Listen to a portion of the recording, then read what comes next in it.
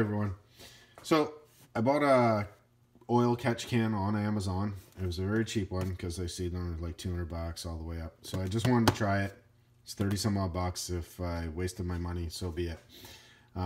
Obviously too, I have the ability to modify it and make it better. So I just want to see what I would get.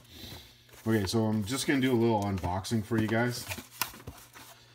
So first thing I noticed, but I also read about, is it comes with a very cheap hose. So first thing we're going to be doing is throwing that away, and then we'll grab a better hose. So it basically comes with all the hardware.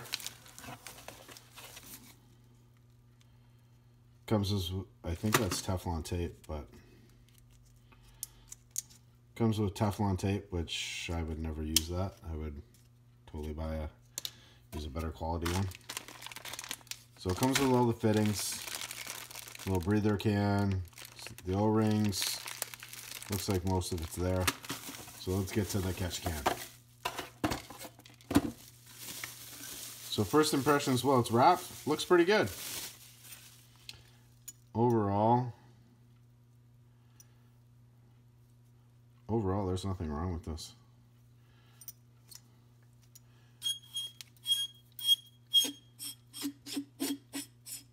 So far, it feels it's very solid construction. So it's like machined out of a nice piece of aluminum. Whether it's quality or not, you can see a little bit of something in there. It looks like dye or something from them machining it out. You know, they got some sealant or lubricant on the threads, so that way they could probably get it together. Got your little breather knob.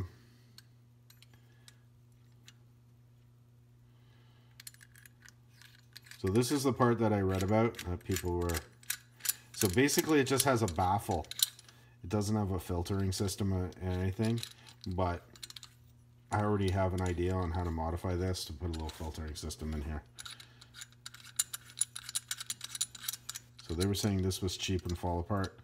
But, so off of all the reviews that I read and everything like that, I'm actually... For 30 bucks, this is pretty good. I'll be honest with you. I could not make this for 30 bucks. I couldn't even buy the material probably to make this for 30 bucks.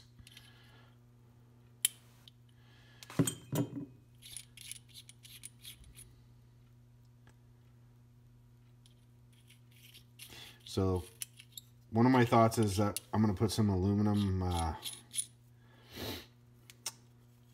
not aluminum, sorry, some stainless steel meshing in here, like a little filtering system, kind of like they have on a couple other ones, and that'll help give me a little bit of a filter. Okay, so overall, I'll be honest, sorry, I'm getting all distracted here with it, because it's actually a lot better than I thought it was going to be.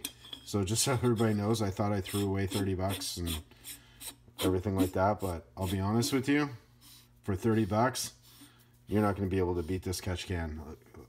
A little bit of modification, a couple little things to it, and I think it'll be good to go.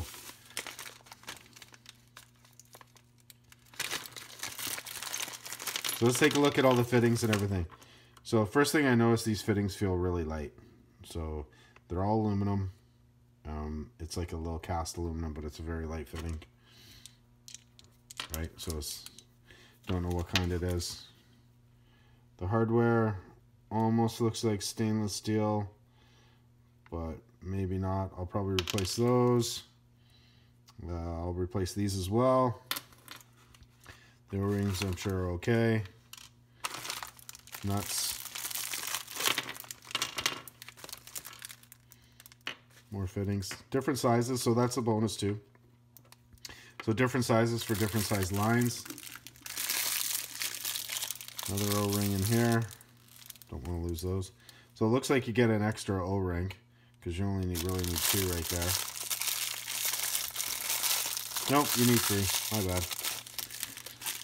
So when you put the breather on, you're going to need 3. So people were complaining that the breather was damaged when they got it. So I'm not seeing damage per se.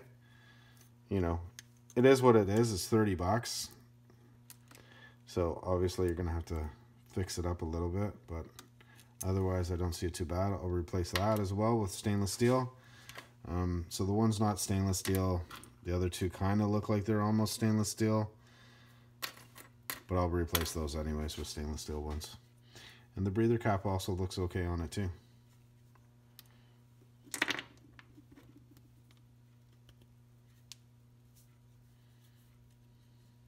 So overall, sorry, I keep getting distracted. So overall, I would say for 30 bucks, you're not going to beat this. And even the quality of it, I'll be honest with you, there is no way. And there is no way I could make this for 30 bucks. So that's my 2 cents on that. You guys make your own decisions on it.